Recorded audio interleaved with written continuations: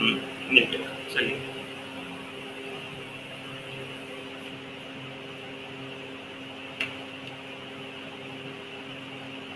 देखिए बच्चों, क्वेश्चन हमारा है find the point on the curve. देखिए, find the point on the curve y equals to x cube at which the slope of the tangent of the tangent is equal to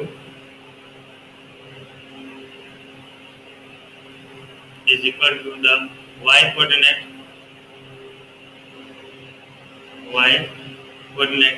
screen दिख रहा है तो बच्चों, y coordinate of the point।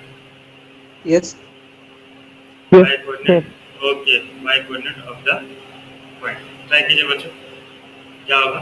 Find the point on the curve y equals to x cube at which the slope of the tangent is equal to the y coordinate of the point। Question एक बार पढ़िए, पक्का समझ में आएगा, नहीं समझ में आएगा तो मैं कर दूंगा, लेकिन एक बार आप पढ़िए क्वेश्चन।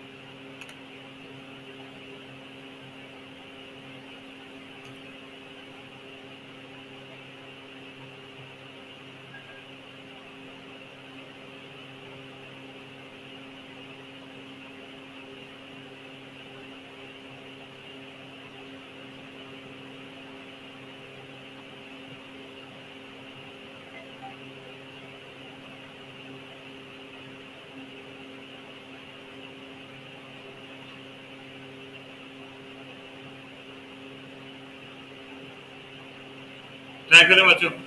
देखिए क्वेश्चन समझिए, वाह क्या बोले, स्लोप दिया आपको, कर्व दिया बच्चों, उसका स्लोप जो है ना, टेंजेंट का जो स्लोप है वो इक्वल है किसके साथ? y कोऑर्डिनेट है। y कोऑर्डिनेट किसके साथ? जिस पॉइंट पे टेंजेंट आप निकाल रहे हैं, ठीक है ना, टेंजेंट का स्लोप। एक पॉइंट एज्यूम कर लीजिए और निकालिए।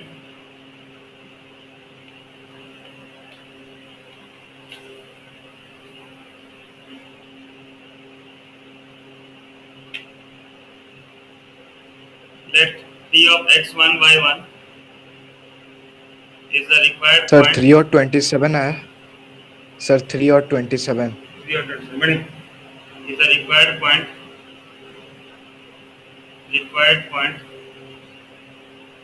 on the slope। मतलब हम क्या एज्यूम कर रहे हैं बच्चों कि मान लीजिए ये स्लोप है, कोई सा हमारा कर्व है, ठीक है, और ये कर्व मान लीजिए, और इसका जो टेंजेंट है बच्चों, ये टेंजेंट इस पॉइंट से पास हो रहा है। ये पॉइंट हम कितना एज्यूम किए? x1 y1 एज्यूम किए। अब क्वेश्चन के हिसाब से क्या बोला था? ये कर्व का जो टेंजेंट है वो इक्वल किसके साथ? y coordinate of the point के साथ। तो पहले स्लोप ऑफ टेंजेंट निकालना पड़ेगा। स्लोप ऑफ टेंजेंट कैसे निकालते बच्चों? y equals to x cube दिया था, हमें डेरिवेटिव निकालना पड़ेगा, क्या? dy by dx। तो dy by dx कितना हो गया? 3x स्क्वायर, ठीक है ना। सो dy by dx eight point, कौन सा पॉइंट? जिस पॉइंट पे आप निकाले वो पॉइंट पुट करते हैं ना। dy by dx eight x1 y1 क्या हो गया भाई? 3x1 square. ना अकॉर्डिंग टू क्वेश्चन क्या बोला था बच्चों? स्लोप ऑफ टेंजेंट किसके साथ इक्वल है भाई? स्लोप ऑफ टेंजेंट किसके साथ? कोऑर्डिनेट, y कोऑर्डिनेट मतलब y1 से y1 के साथ इक्वल है। y coordinate of the point मतलब y कोऑर्डिनेट, ये जो पॉइंट का y कोऑर्डिनेट क्या बच्चों? y1 के साथ इक्वल। तो आपको 3x1 square equals to y1 कितना मिल गया बच्चों? y1 का y1 ही, लेकिन y1 का वैल्यू क्यूब। हाँ देखिए, ये y1 का वैल्यू अब मैं कैसे लाऊंगा बच्चों? मेरे पास तो y का वैल्यू नहीं है। अगर ये y1 का वैल्यू इस स्लोप में अगर मैं पुट कर दूं, यहाँ पे अगर मैं y1 लिखूं, सॉरी, अगर मैं ये जो हमारा कर्व था बच्चों, कर्व में अगर x और y का मैं वैल्यू पुट कर दे रहा हूँ, ये जो कर्व है बच्चों, ये कर्व है, ये कर्व क्या है? y equals to x cube है। इस कर्व में ये पॉइंट आप पुट कर दीजिए। पुट कर देंगे तो क्या मिल जाएगा आपको? यहाँ साइड में मैं कर दे रहा हूँ, 3x1 square equals to y1 के जगह पे कितना मिल गया बच्चों? x1 cube. एक तरफ ट्रांसफर कर दे रहा हूँ, 3x1 square minus x1 cube equals to 0। x1 square अगर मैं कॉमन ले जाऊँ तो 3 minus x1 equals to 0। So x1 equals to 0 और 3 minus x1 equals to 0। x1 का वैल्यू क्या मिला, 3 मिला। ठीक है, अगर आप x का वैल्यू 0 0 ले रहे हैं तो आपको क्या मिल रहा है, ऑरिजिन से ही पास होता हुआ दिख रहा है, जो कि नॉट पॉसिबल है। ऑरिजिन से पास होगा तो कैसे आएगा, नहीं होगा, पॉसिबल नहीं है। ठीक है ना। So therefore x1 equals to, अगर 3 मिल गया बच्चों तो y1 कितना होगा, 3x1 स्क्वायर, मतलब 3 इंटू x1 स्क्वायर मतलब क्या हो गया, 3 इंटू 3 का स्क्वायर, 3 का स्क्वायर हो गया 9, 9 इंटू 3 कितना हो गया 27। So the point is 3,27। देख लीजिए सबको समझ में आया कि नहीं।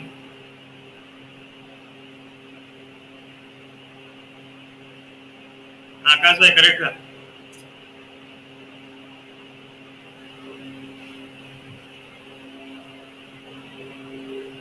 देखिए बच्चों सब लिख लीजिए।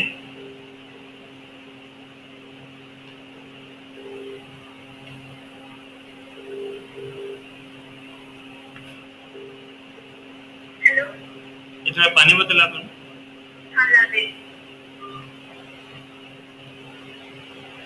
सब लिख लिए बच्चों। Hello yes sir. चलिए नेक्स्ट क्वेश्चन ट्राई करते हैं।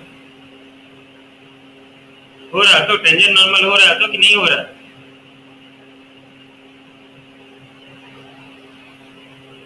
हो रहा है सर थोड़ा। हो रहा है तो हो रहा है। हर्ष क्या हाल है, find points.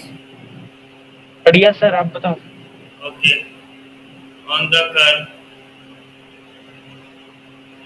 x square by 9 minus y square by 16 is equals to 1, at which the tangents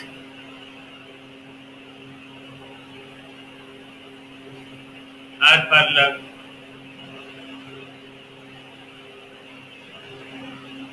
to bit 1 x axis and second bit y axis।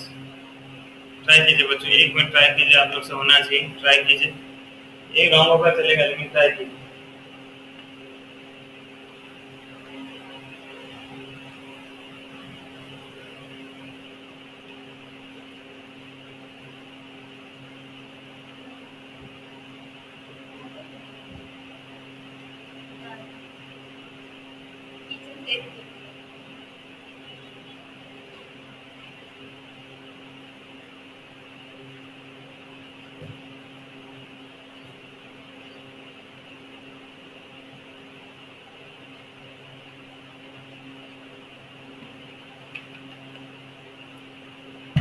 देखिए बच्चों कुछ भी निकालना है ना, कुछ भी निकालना है, उसके लिए हमें क्या चाहिए, सबसे पहले बात है कि डेरिवेटिव चाहिए हमें, डी बाई डी एक्स का वैल्यू पता होना चाहिए, तभी हम आगे कर पाएंगे। तो सॉल्यूशन देखते हैं बच्चों, डी बाई डी एक्स निकालते हैं। कर्व क्या दिया था भाई, इक्वेशन ऑफ कर्व,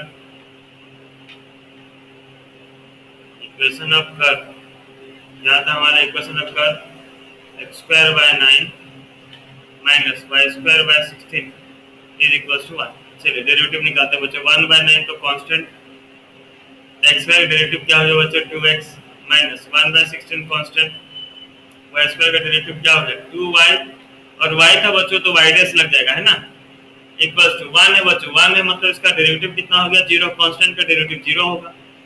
चलिए ये हो गया 2 बाय 9x माइनस 2 1 जा 2 8 जा, सो y bye 8 sorry y bye 8 y dash equals to 0। यहाँ तक बात क्लियर है बच्चों, minus Y bye 8 Y dash equals to minus 2 bye 9x, minus minus cancel out, Y dash का वैल्यू हो जाएगा 2 बाय 9x इंटू 8, क्या लिख दिया मैं, हाँ 8 बाय वाई, या आपको मिल गया वाई डैश का वैल्यू बच्चों 16x बाय 9y। देख लीजिए बच्चों, यहाँ तक यही ऐसा कि मेरा कुछ अलग आ गया बच्चों, देख लीजिए पर। हेलो हेलो, अरे बच्चों आवाज आ रहा है कि नहीं? यस सर आ। चलिए नाउ पहला बिट करते हैं बच्चों, क्या बोला, tangent is parallel to, tangent is parallel to x axis. चलिए इसका बात मानते हैं, टेंजेंट जो है वो पैरेलल है किसके साथ, एक्स एक्सिस से पैरेलल। अगर x x के साथ पैरेलल है तो मैं बताया था क्या होता है भाई dy by dx। ठीक है, सिंपल है बच्चों। अगर x के साथ जीरो। अगर x के साथ पैरेलल है तो विद रिस्पेक्ट टू dx का डेरिवेटिव 0 होगा। अगर y के साथ पैरेलल है तो y वाला नीचे आ जाएगा, मतलब dx by dy equal to 0 होगा। याद रखिए पैरेलल किसके साथ बच्चों, x एक्सिस के साथ पैरेलल है तो dy by dx। अगर पैरेलल विद y एक्सिस बोलेगा तो क्या होगा बच्चों? Hello, dx by dy is equal हाँ to 0। dx by dy, dx by हाँ, dy। जिसके साथ पैरेलल है ना वो नीचे आ जाता है। तो dx by dy equal to 0, मतलब क्या मिल गया भाई 16x by 9y क्या भाई 0 आ जाएगा। हाँ ठीक है, इज इक्वल टू 0। आप चाहें तो पॉइंट ले सकते हैं, let that point x1 y1 और x1 y1 पुट कर सकते हैं, ठीक है ना, हालांकि ज्यादा फर्क नहीं आता। तो 16x इक्वल टू 0, तो x का वैल्यू 0 है। अगर x 0 है तो y का वैल्यू कितना हो जाएगा बच्चों, when x इक्वल टू 0 का वैल्यू। सर -16 आ रहा है, बट उसका मतलब रूट ओवर तो नहीं होगा। y1 स्क्वायर इक्वल टू -16 आ रहा है, लेकिन वो तो हो नहीं सकता। चलिए ठीक बोल रहे, तो -y² by 16 is equal to 1, या -y² equal to 16, that is not possible. ये पॉसिबल ही नहीं है भाई। So there is no point on the curve where tangent is parallel to x axis। ऐसा कोई पॉइंट ही नहीं है बच्चों कर्व पे जहाँ पे टेंजेंट पैरेलल होगा x एक्सिस के साथ। ना सेकंड भी ट्राई करते हैं बच्चों, क्या पता हो जाए। ना tangent is parallel to y axis. Tangent parallel है हमारा y एक्सिस के साथ। तो अगर टेंजेंट पैरेलल है y एक्सिस के साथ तो ये उल्टा हो जाएगा बच्चों, जिसके साथ पैरेलल है वो नीचे आ जाता है। मतलब क्या हो जाएगा dx by dy is equal to 0। तो अगर dx by dy equal to 0 मतलब क्या हो जाएगा बच्चों, ये उल्टा हो गया ना। dy by dx का वैल्यू अगर हमें इतना मिला है तो इसको मैं dx by dy क्या लिख सकता हूँ, 9y by 16x, है ना। नहीं लिख सकता बच्चों? भाई सुन रहे हैं कि नहीं हो, ऐसा हताश निराश मत बैठो। हाँ सोभी, यस सर। हाँ हाँ हाँ यस सर। बढ़िया बढ़िया। Yes sir. हाँ भाई हाँ सब हो। तो क्या हो जाएगा 9y by 16x equal to 0 मिल गया, या दिस इंप्लाइज 9y का वैल्यू 0 हो गया या y का वैल्यू 0 हो गया। नाउ अगर y का वैल्यू 0 हो गया बच्चों तो x कितना होगा, क्या था भाई x² by 9 सर 3। बढ़िया sir plus minus by 16 equal to 1। हाँ नाउ ये x का when y इक्वल टू 0, ये हो गया x² by 9 इक्वल टू 1, या x² इक्वल टू 9, या x इक्वल टू मिल गया plus minus 3। So there are 2 points possible where tangent is parallel to y axis, that is either 3, 0 and -3, 0। ये हो गया हमारा आंसर। देख लीजिए बच्चों, थोड़ा बहुत समझ में आ रहा है कि नहीं?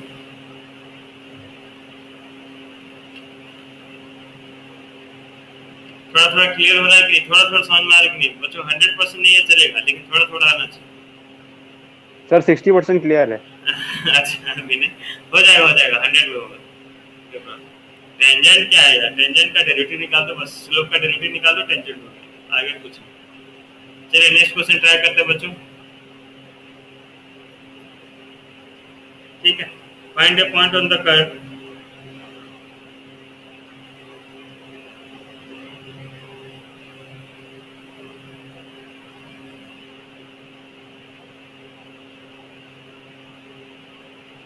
y equals to x minus 3 का square, where the tangents is parallel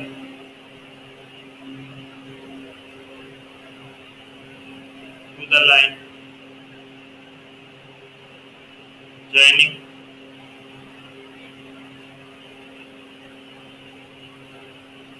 4 1 and 3 0। चलिए आप प्रोसेस समझिए बच्चों। मान लीजिए ये कर दो क्या भाई y equals to x minus 3 का स्क्वायर। यहाँ से एक टेंजेंट पास हुआ, यहाँ से एक टेंजेंट जा रहा है, ठीक है। अब ये टेंजेंट जो है इसमें हमको पॉइंट निकालना, सपोज x1 y1 वो पॉइंट है, यहाँ से पास हो रहा टेंजेंट। ये टेंजेंट बोला पैरेलल है किसके साथ, और एक लाइन के साथ जो कि ये दो पॉइंट को टच कर रहा है। कौन सा दो पॉइंट को, 4 1 एंड 3 0 को टच कर रहा है। हालांकि ऐसा पॉइंट नहीं बनेगा, कोऑर्डिनेट है, लेकिन ऐसे बस समझाने के लिए रफ डायग्राम है, ठीक है। फेयर कोई डायग्राम हम नहीं बना। तो बच्चों जैसा आपको पता है कि अगर दोनों का टेंजेंट और ये लाइन दोनों पैरेलल है, मतलब क्या होगा, दोनों का स्लोप क्या होगा बच्चों। अगर पैरेलल है तो दोनों का स्लोप क्या आएगा, इक्वल। बस दोनों का स्लोप क्या आएगा, इक्वल आएगा बच्चों, है ना। तो इक्वल करते हैं आप, तो पहले आप क्या निकाल लीजिए, स्लोप ऑफ इक्वेशन एंड मतलब slope of curve and slope of the line, दोनों को इक्वेट करते हैं। Now slope of equation of curve क्या भाई, इक्वेशन ऑफ कर्व क्या था, y equals to x minus 3 square. तो डेरिवेटिव निकालना पड़ेगा बच्चों, dy bye dx equals to 2 into x minus 3. Now, according to question, slope of curve what? Slope of tangent होगा बेटा। सर बोलो। सर x1 का वैल्यू 7/2 और y1 का वैल्यू 1/4 है क्या? यस सर ये है। बढ़िया बढ़िया बढ़िया था, राइट। ना स्लोप ऑफ टेंजेंट इक्वल होगा बच्चों स्लोप ऑफ लाइन के साथ। अब स्लोप ऑफ टेंजेंट क्या भाई, 2 इनटू x माइनस 3 मिला। एंड स्लोप ऑफ लाइन क्या होगा भाई, आपको याद होगा डायरेक्ट हम जानते थे, अगर x1 y1 और x2 y2 को ज्वाइन करा कोई सा लाइन तो उसका स्लोप हम कैसे निकालते थे बच्चों, याद है, y2 minus y1 bye x2 minus x1। ये हमारा होता था स्लोप का फॉर्मूला। चलिए y2 माइनस y1 बच्चों, इसको आप x1 y1 एज्यूम कर लीजिए, इसे x2 y2 एज्यूम कर लीजिए। तो फॉर्मूला पुट करते हैं y2 माइनस y1 मतलब क्या हो गया, 0 minus 1 bye x2 minus x1 मतलब हो गया 3 minus 4। Now 2 of x minus 3 is equals to 0 minus 1 minus 1 by minus 1, और 2 of x minus 3 is equals to 1 और x minus 3 equals to 1 by 2। और सिंपली हम लिख सकते हैं क्या, x equals to 1 by 2 plus 3 या x equals to 1 by 2 plus 3 बच्चों कितना हो गया, एलसीएम हो गया अपना 7 by 2। Now when x equals to 7 by 2 आप y1 निकाल लीजिए। y कैसे निकालेंगे, बस पुट कर देंगे बढ़िया।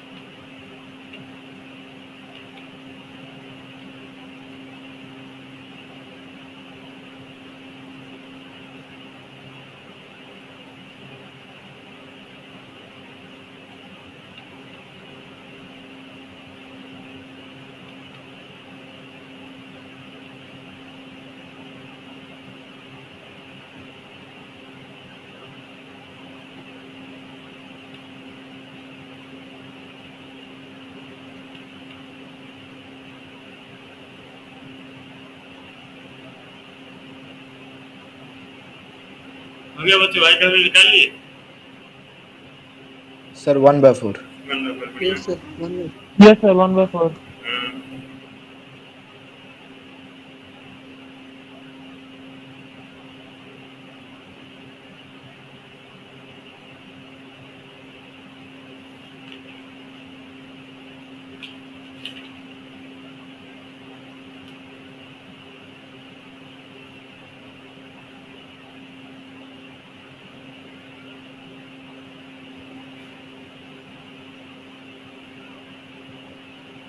सेम इस तरह बच्चों ट्राई कीजिए आप लोग, सेम क्वेश्चन है, आप लोग ट्राई कीजिए, भेजिए।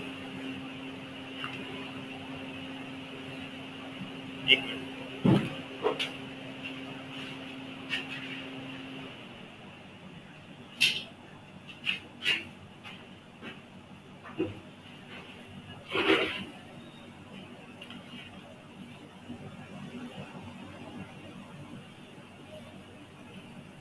चलिए सेम क्वेश्चन बच्चों लिखिए। Find the point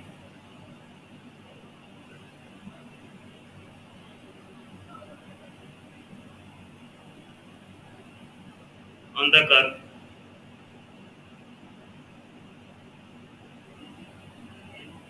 4x square plus 9 y square equals to 1, where the tangents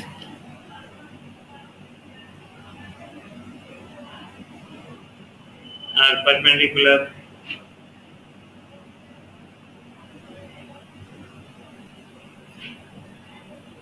to the line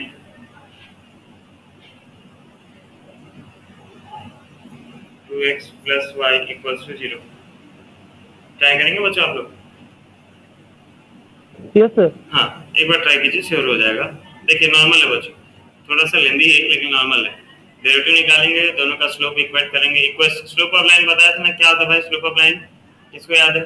अगर स्लोप ऑफ लाइन याद है तो ठीक है, नहीं तो इसका डेरिवेटिव निकाल लीजिएगा। Slope of line minus A by B होता है ना। इस लाइन का स्लोप, दोनों का लाइन को इक्वेट करेंगे, एक पॉइंट निकलेगा, दूसरा पॉइंट पुट करेंगे। हालांकि यहाँ पे दो पॉइंट्स निकलेगा, आप ट्राई कीजिएगा।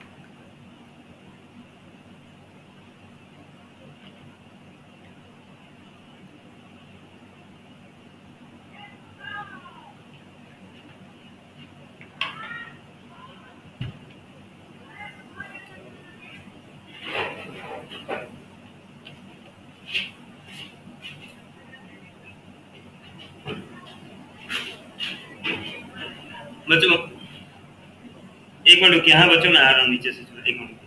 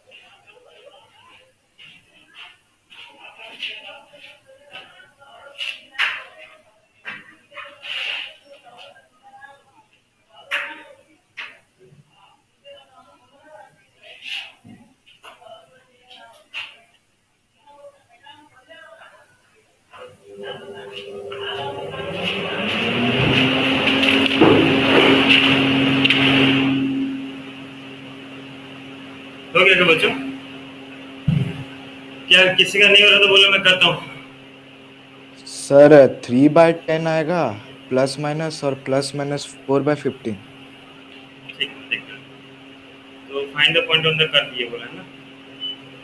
तो पहले हम क्या निकालेंगे? Slope of equation of curve दिया भाई 4x² plus 9y² equal to 1। चलो तो इसका हम डिफरेंशिएट करते हैं, टेंजेंट स्लोप ऑफ टेंजेंट निकालते हैं। राइट कर दे रहा हूँ बच्चों। 4x² का हो गया 8x plus 18y into y dash equal to 0, या y डैश का वैल्यू है minus 8x bye 18y, y dash का वैल्यू आ गया कितना?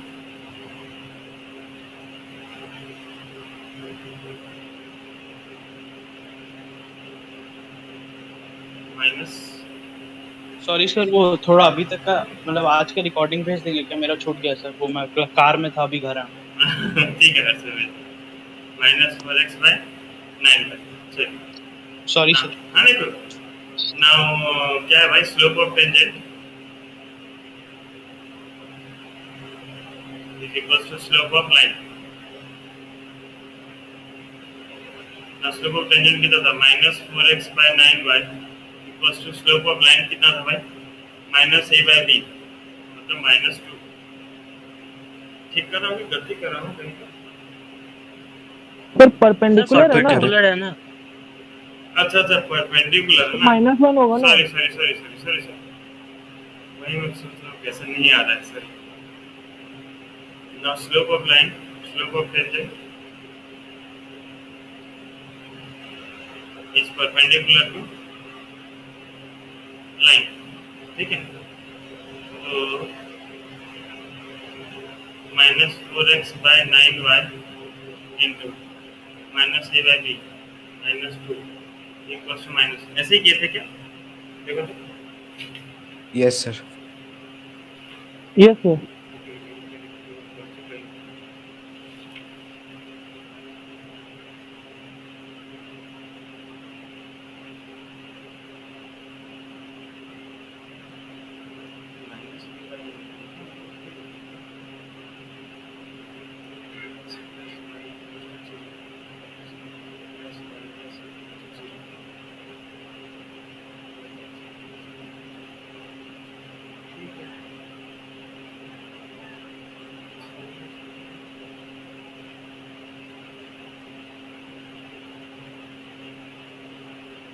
एक मिनट बच्चों।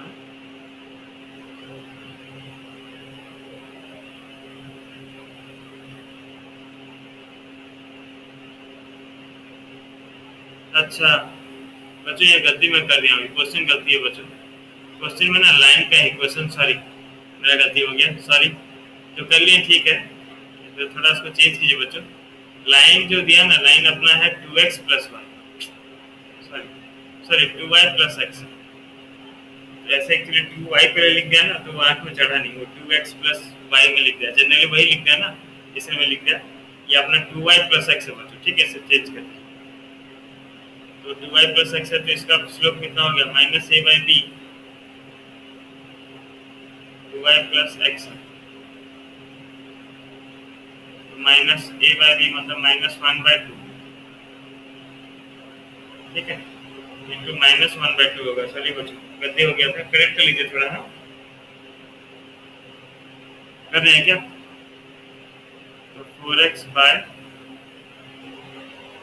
18y इज इक्वल्स टू -1, या यहाँ से y का वैल्यू अगर हम निकाल रहे हैं तो यह 2x इक्वल्स टू -9y, या y का वैल्यू हो गया -2x बाय 9। देखिए तो बच्चों, ठीक क्यों, कहीं गलती क्यों? देखिए तो y का वैल्यू ये मिला।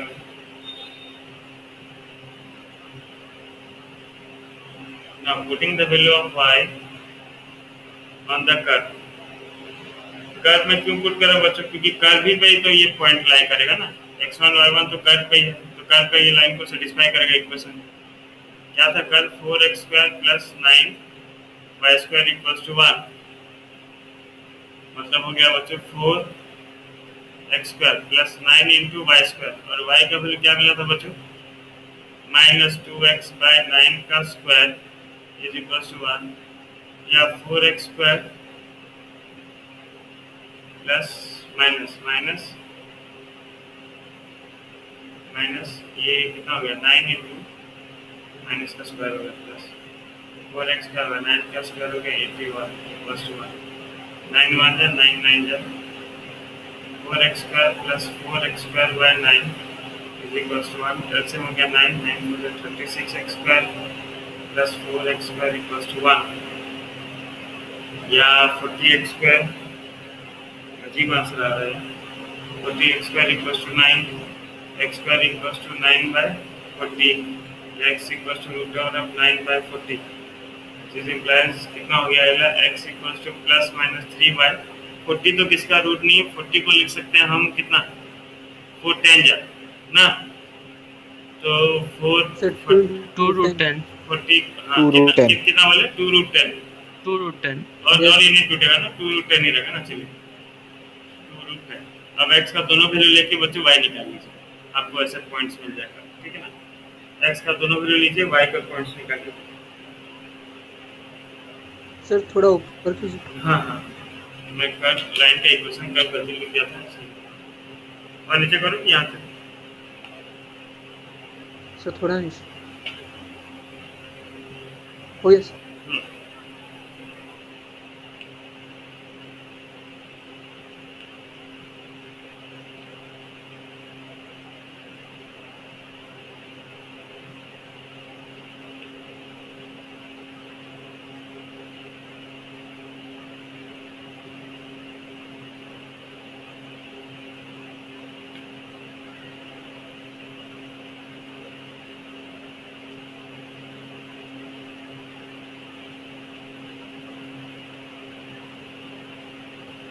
सर हाँ सर y1 का वैल्यू -1/3√10 और comma 1/3√10। One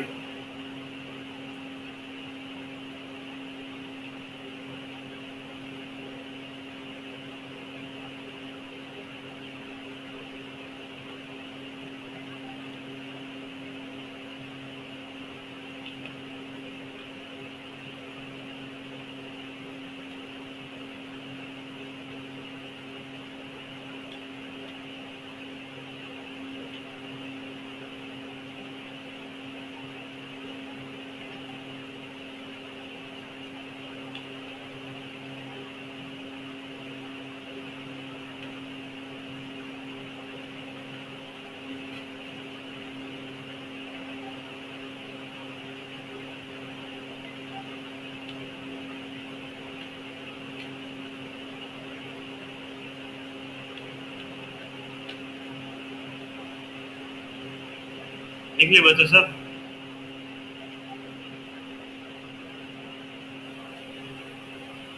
yes sir.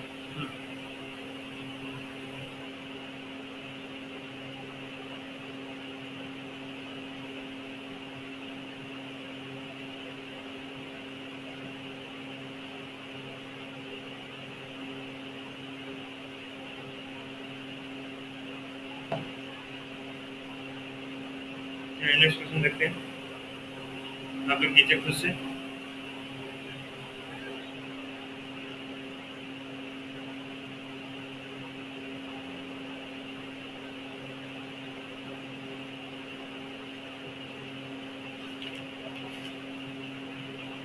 Topic बहुत बड़े बच्चों, आगे देखते हैं। Equation of tangent normal. चलिए नेक्स्ट हेडिंग कीजिए, equation of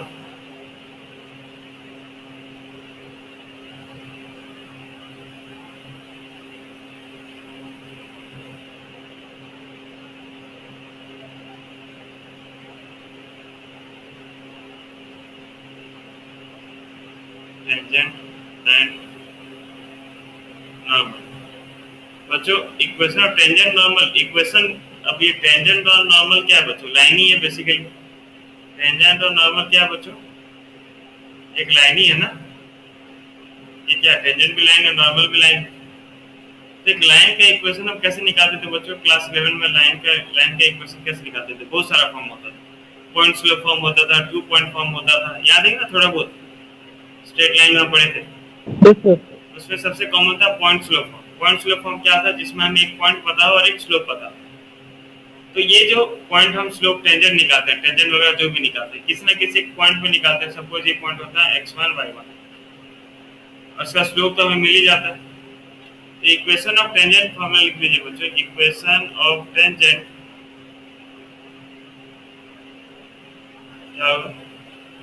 y minus y1 equals to dy by dx क्या है भाई?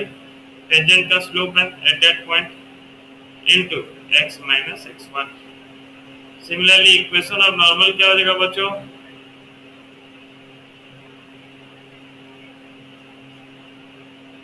y minus y1 equals to minus 1 by dy by dx at point x minus x1 into x minus x1। चलिए लिख लीजिए बच्चों दोनों।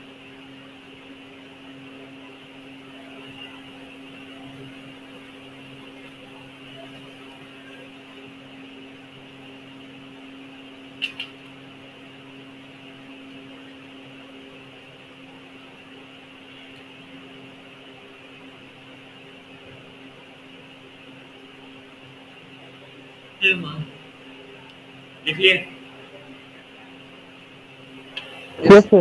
चलिए क्वेश्चन एक करते हैं बच्चों। सब लिख लिए ना? क्वेश्चन हमारा है find the equation of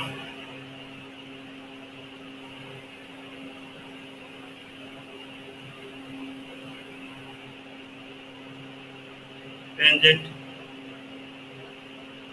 to the curve y equals to minus 5x square plus 6x plus 7 at the point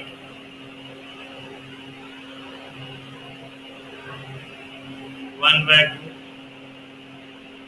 comma 35 by point दिया बच्चों, ठीक है ना?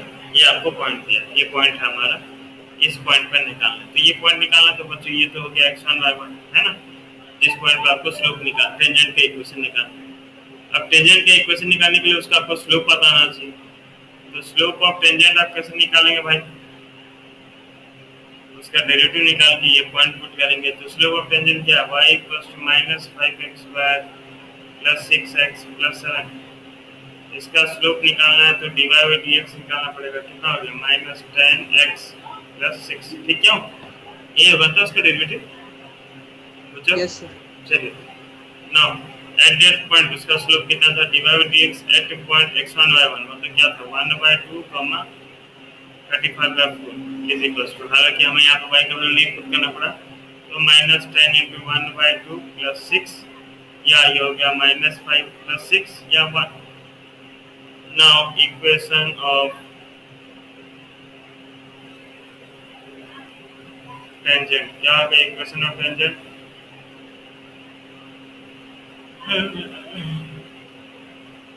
y minus y1 into derivative at point x1 sorry at point x1 y1 into x minus x1। चलिए तो जगह y minus y1 बच्चों, y1 का वैल्यू कितना दिया था? 35 by 4 equals to dy by dx at point x1 y1 कितना मिला था बच्चों? 1 into x minus x1 x minus x1 x1 का पॉइंट कितना वैल्यू? 1 by इक्वेशन फॉर्मूले आते हैं, ये हो जाएगा 4y minus 35 by 4 equals to 2x minus 1 by 2 2 1 जा 2 2 जा cancel cross multiply 4y minus 35 equals to 4x minus 2। ठीक है? यहाँ पे अगर हम सबको ट्रांसफर करते हैं ये हो जाएगा 4x minus 4y minus 2 plus 35 equals to 0 या 4x minus 4y plus 33 equals to 0. ये हो गया हमारा रिक्वायर्ड आंसर। सुपर टेंजेंट देख लीजिए तो कुछ गलती क्या हो गया।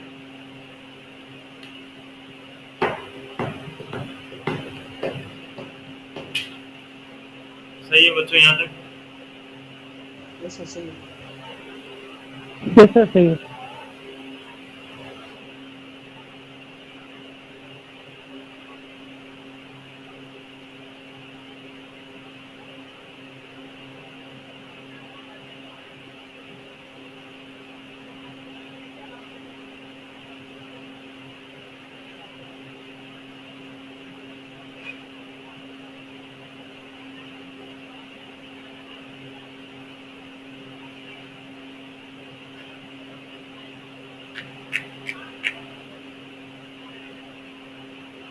चलिए नेक्स्ट क्वेश्चन लिखते हैं बच्चों।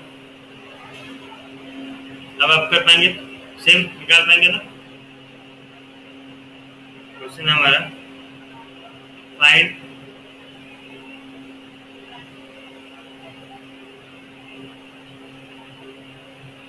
The equation of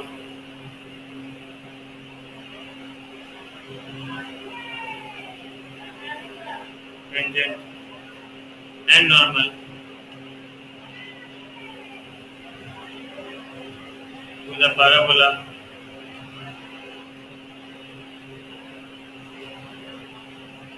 y square equals to 4ax at the point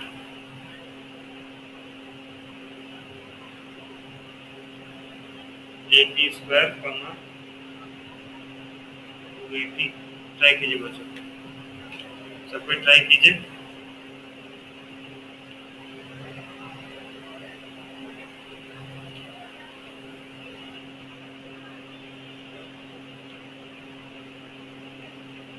try कर रहे हैं?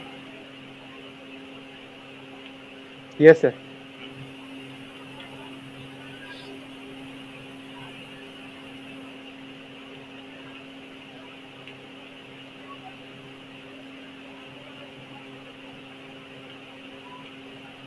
अभिप्सा कहाँ है? अभिप्सा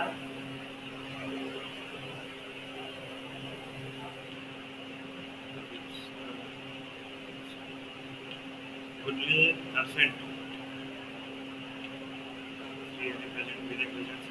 तनुज तनुज आए कि नहीं? तनुज है, स्वयं है। हनुमान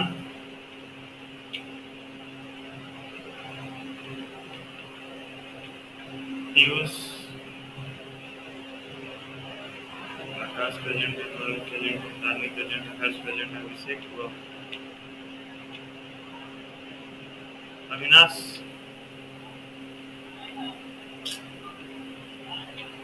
अंकिता दीप्ति ऋतु ऋतु कहाँ हो? ऋतु ज्योति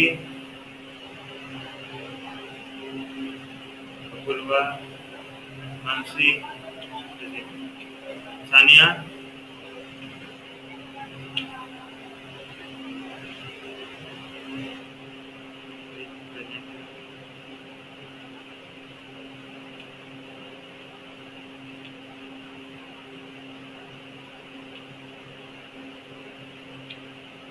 अमित कुमार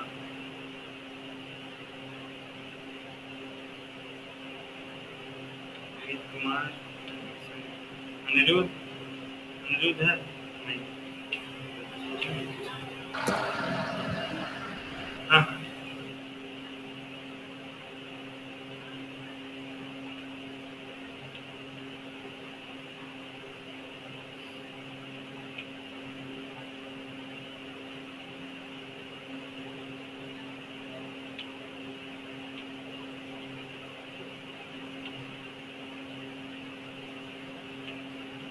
आ रहा है क्या भाई?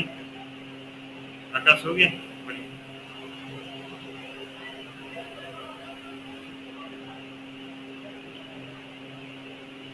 सर मैं प्रेजेंट हूँ।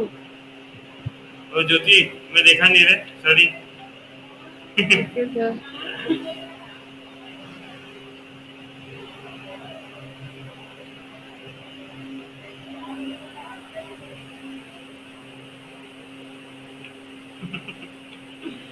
तो भेज दिया हूँ, चला जाएगा।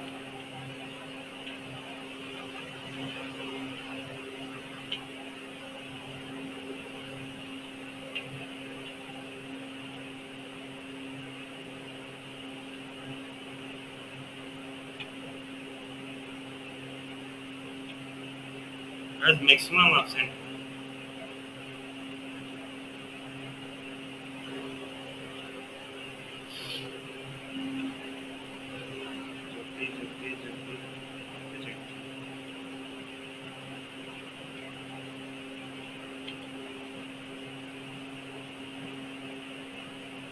इक्वेशन आया है आपका, ठीक है।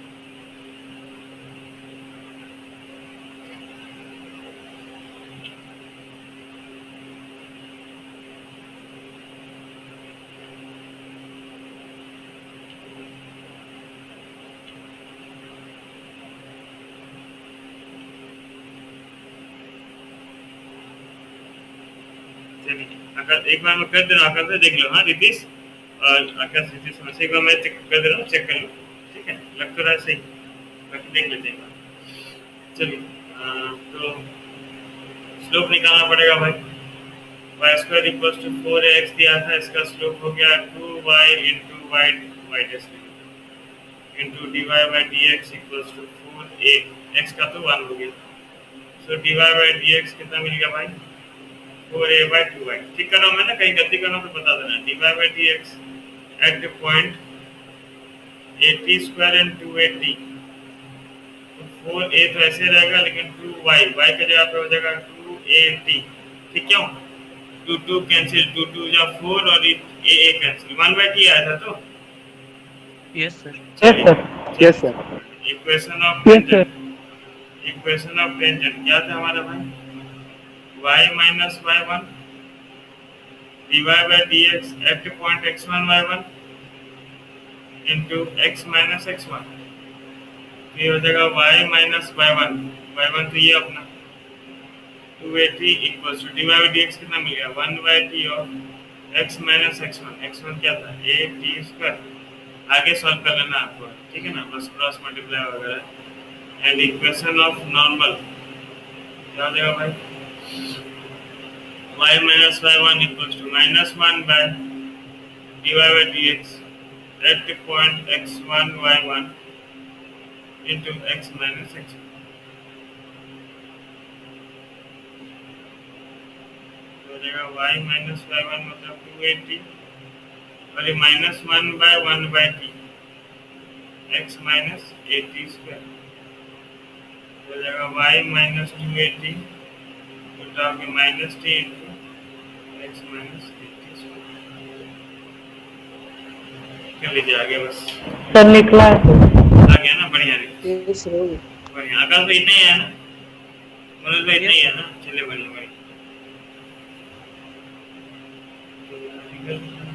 चलिए भाई से निकालिए।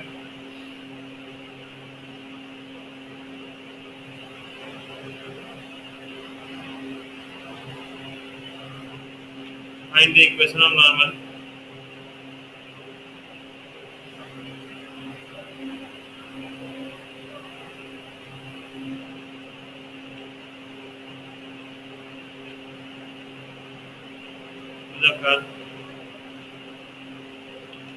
y equals to 2x square plus 3 sin x at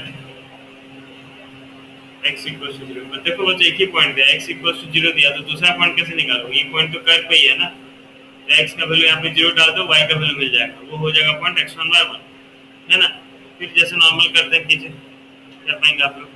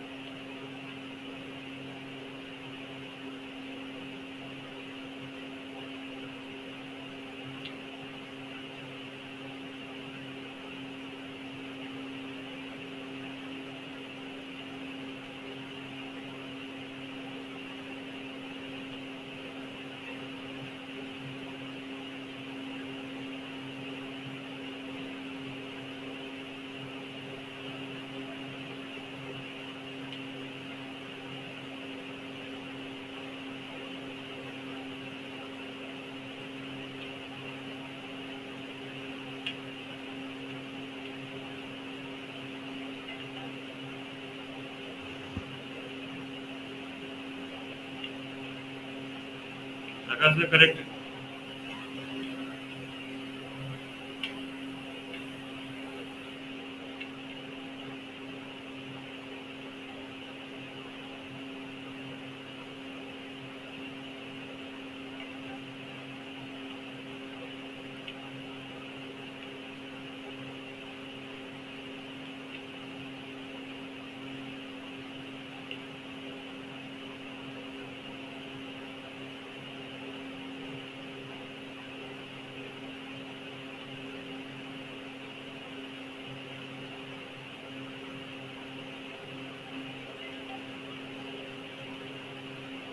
हाँ इट इज करेक्ट। देखिए कर्व क्या था हमारा, y equals to 2x square plus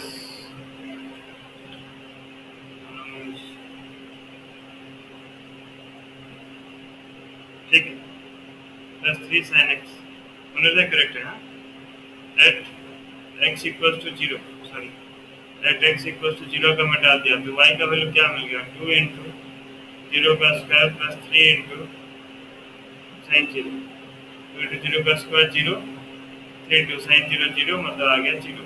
now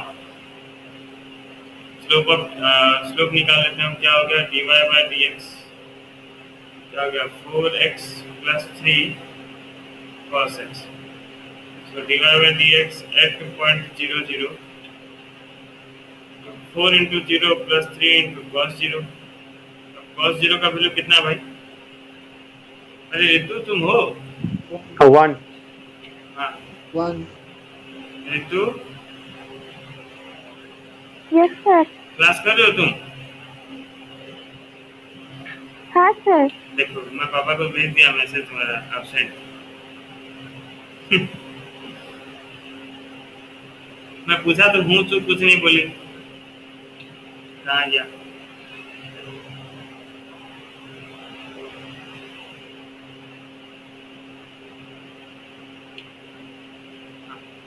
one तो ये हो गया कितना 3। नाउ इक्वेशन ऑफ नॉर्मल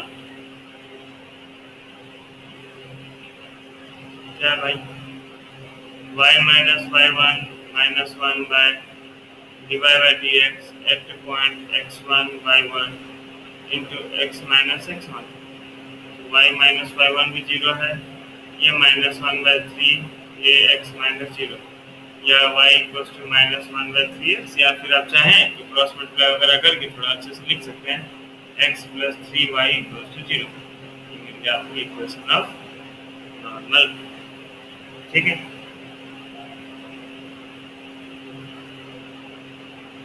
बात क्लियर हो गया बच्चों? yes sir हाँ next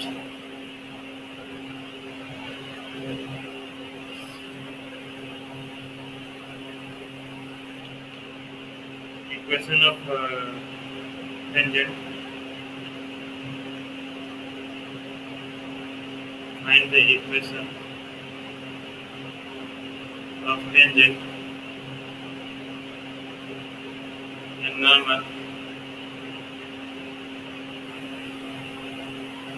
to the curve 16x square plus 9y square equals to 144 at x1 y1 where x1 equals to 2 and y1 greater than 0। Try कीजिए बच्चों।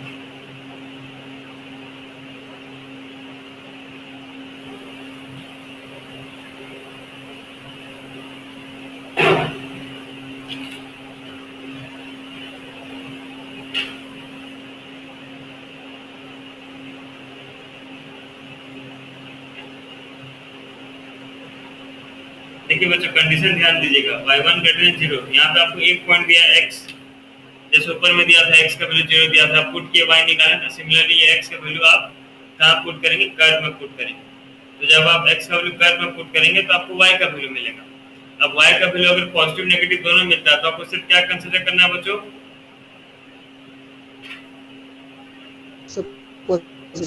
पॉजिटिव कंसीडर करना है क्योंकि यहाँ पे कंडीशन दिया है y का जो वैल्यू ग्रेटर देन 0 होना चाहिए।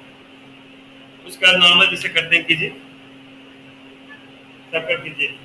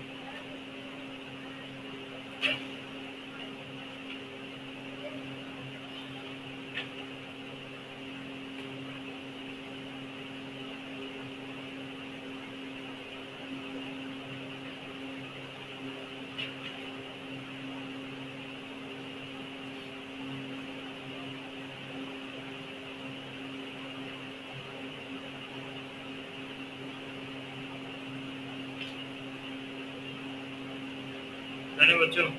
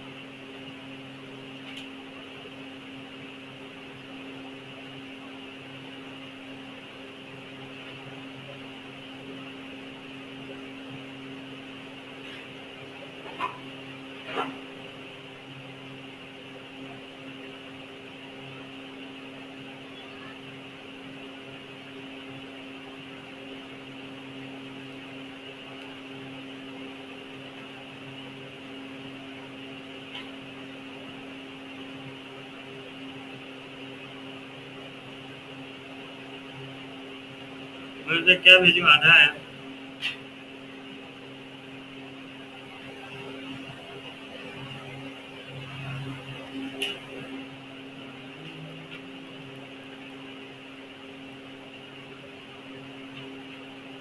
ठीक है, आगे से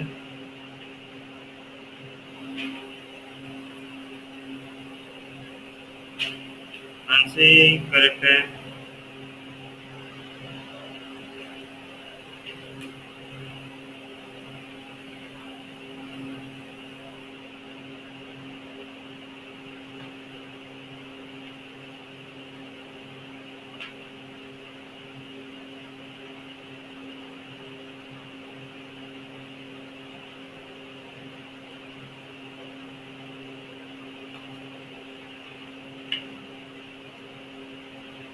नहीं मनोज भाई, गड़बड़ होगी। 36 का 36 एक्स स्क्वायर नहीं है, 16 एक्स स्क्वायर है। सर मेरे को 36 दिख रहा है। हाँ 16 है।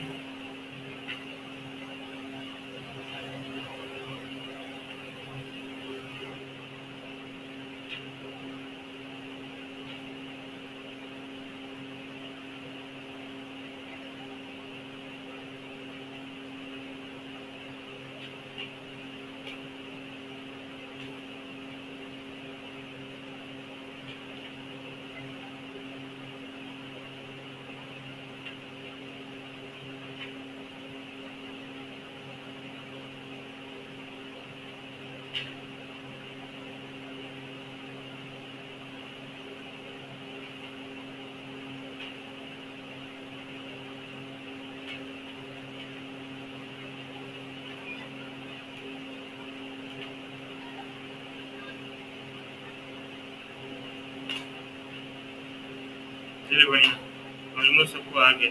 किसको नहीं आया तो बताओ, मैं कर दूंगा। सब तो राइट किए ऑलमोस्ट। इसको नहीं आया बच्चों बोलो। विनय, सुबीर, यस सर। आ रहा है कि मैं कर दूं? बताओ, मैं कर दूं? Yes sir. हाँ। इन्हें नहीं हो रहा है क्या थोड़ा बहुत डेरिवेटिव?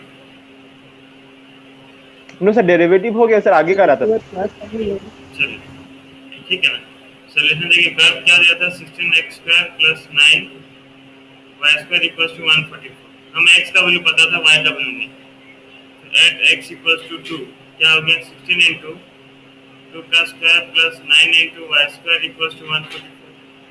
तो 16 × 2 का स्क्वायर मतलब 4 + 9 y² = 144। 16 4 जा 64 + 9 y² = 144। 69 y² = कितना मिल गया भाई 144। 145 - 60 कितना 80 हो रहा है क्या 80? Yes sir, yes sir. 80 चलिए। तो y² का वैल्यू आया 80/9। अगर हम उसका रूट निकाल सके बच्चों 80 का रूट 80 को लिख सकते हैं 16 5 जा 80 16 है 4 का। तो y का वैल्यू हमें आ गया ±4√5/3। Now since y is greater than 0 बोला था तो y का वैल्यू होगा 4√5/3। नाउ स्लोप डेरिवेटिव निकाल लेते हैं। डेरिवेटिव कैसा होगा इसका, तो जगह 16x² का हो जाएगा, मैं लिख दे रहा हूँ derivative of 16x² + 9y² = derivative of 144 हो जाएगा 32x + 18y × y डैश = 0। या y डैश का वैल्यू हो गया -32x/18y। ये कैंसिल हो रहा है ना 16 जा ये 9 जा ना, तो y डैश का आ गया -16x/9y। तो डेरिवेटिव एट ए पॉइंट क्या दिया था भाई, पॉइंट क्या मिला था हमारा, x का वैल्यू 2 y का 4√5/3 या जो भी कितना है -16 × x का वैल्यू कितना हो गया 2y। ठीक कर रहा हूँ तो मैं, ये गलती हो रहा है मेरे से? Yes sir, right. राइट है तो 9 × y, y का वैल्यू है 4√5/3। 3 1 जा 3 3 जा और तो कुछ नहीं करता है -32/12√5। सो इक्वेशन ऑफ टेंजेंट आगे आप निकालेंगे मेरे हिसाब से। इक्वेशन ऑफ टेंजेंट हो जाएगा क्या y - y1 /dx at the point x1 y1 into x - x1।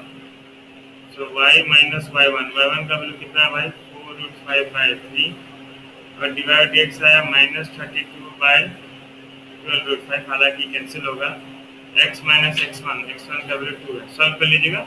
इस तरह स्लोप ऑफ नॉर्मल भी लिख लीजिएगा, हो जाएगा ना स्लोप ऑफ नॉर्मल। ऐसा ही आया था तो आप ये कहीं गलती कर दिया देखो तो।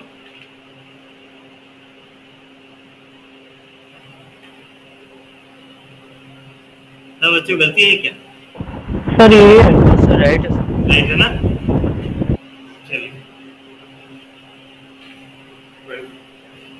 ठीक है बच्चों, तो बाकी का नेक्स्ट क्लास करेंगे।